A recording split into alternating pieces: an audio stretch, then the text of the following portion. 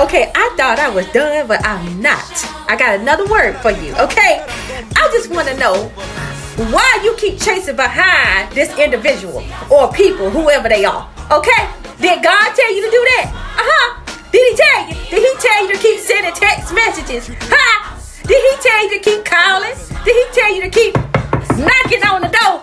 You keep knocking on the door and they just won't answer you, okay? You keep on saying, oh, did you get my message? Or did you get this or get that? Oh, honey, why you ain't answering the door while I'm calling you? Honey, you ain't answering the door. Guess what? The door is locked. And God said, move forward. Okay, I got a word for this. Y'all gonna stay here and y'all gonna listen, okay? Yeah, you got a hard head.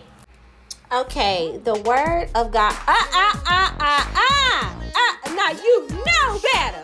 I'm so sorry, Sister Love, everybody. I thought you wanted me to read the scripture. No, I ain't tell you to do that. I did not tell you to read the scripture. Now you know you that it's my turn.